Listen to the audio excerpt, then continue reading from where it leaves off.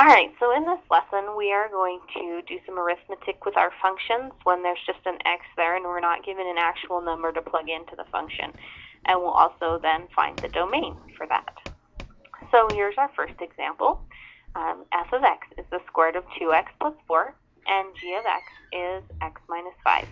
We're asked to do f plus g of x. So that tells us to do f of x plus g of x, and then they want us to simplify if it's possible. F of x is the square root of 2x plus 4. We're going to add to that x minus 5.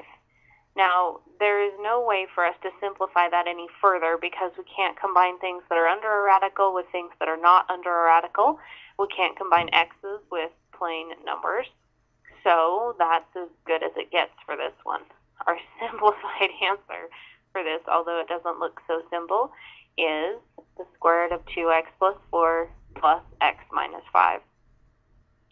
The next asks for us to find the domain of f plus g of x. So this function that we just created, we're supposed to find the domain. Now you have to take into account the domain of what you came up with, our answer to part A, as well as the domains of our original functions. So our original functions, f of x has some problems with its domain because it's under a radical. G of x does not have any problems with its domain. Okay, its domain would be all real numbers. But we have to take into account all restrictions. If we look at our answer to part A again, it has a square root in it, so that causes a problem with our domain because, again, the domain is all possible x values that we can plug in.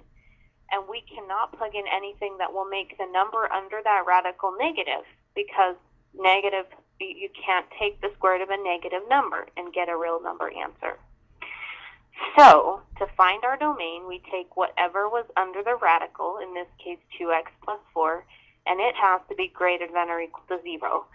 We solve that, and we find our domain. Okay, so if I subtract 4 from both sides, I get that 2x is greater than negative 4, and finally divide both sides by 2. Okay, so my domain here is that x has to be greater than or equal to negative 2. To write that in interval notation, you could write it in this notation. I'm perfectly okay with that. But you're going to see interval notation a lot, so it'd be good to get used to. Numbers greater than or equal to negative 2 means we're going from negative 2 to infinity. Okay, to positive infinity. Notice there's a square bracket on the negative 2 because I am including negative 2 in my domain, the equal to. Okay, and to infinity. So there is our result and our domain.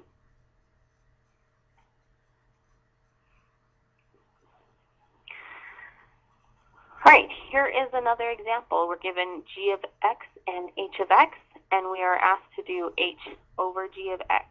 Simplify it, and then find the domain. So first let's do h divided by g of x. So we're going to take our function h of x, divide it by g of x. H of x goes on the top, it's x plus 3. G of x is the function 2 over x.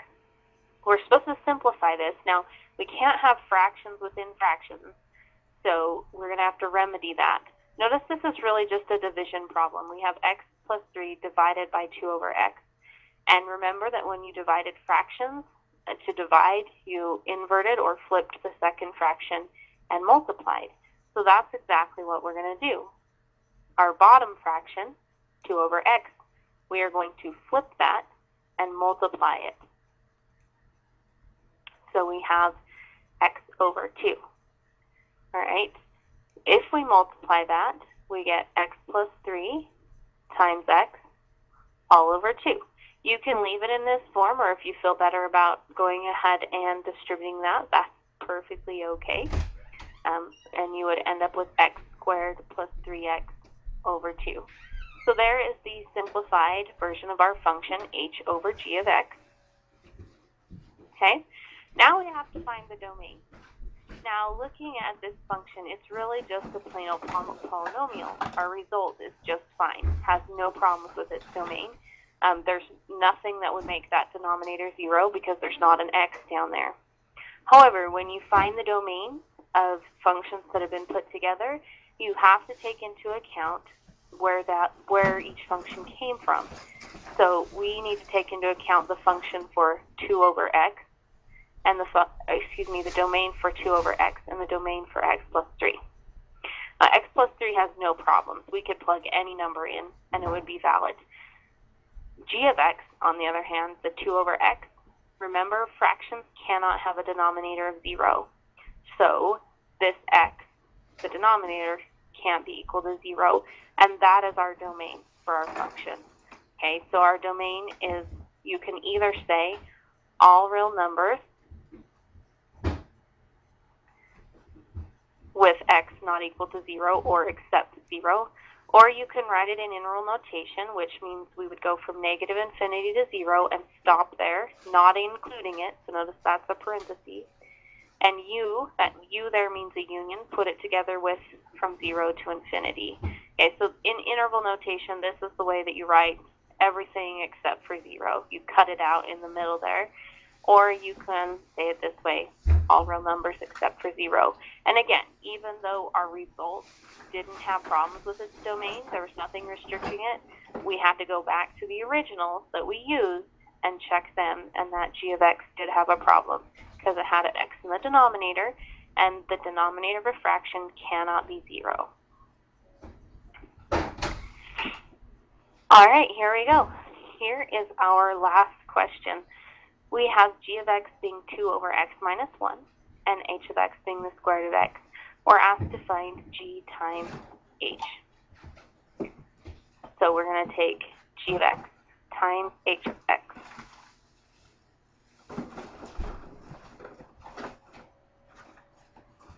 Okay, well, g of x is 2 over x minus 1, and h of x is the square root of x.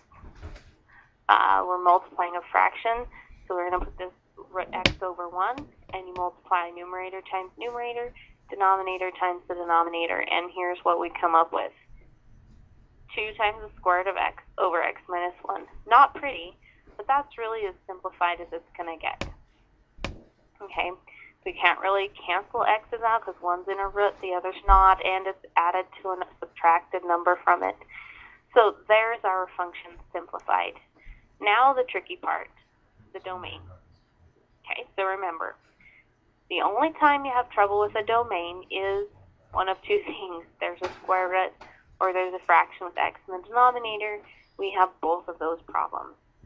So let's tackle the x in the denominator first. For our domain, the denominator cannot equal 0. So we take whatever the denominator happens to be.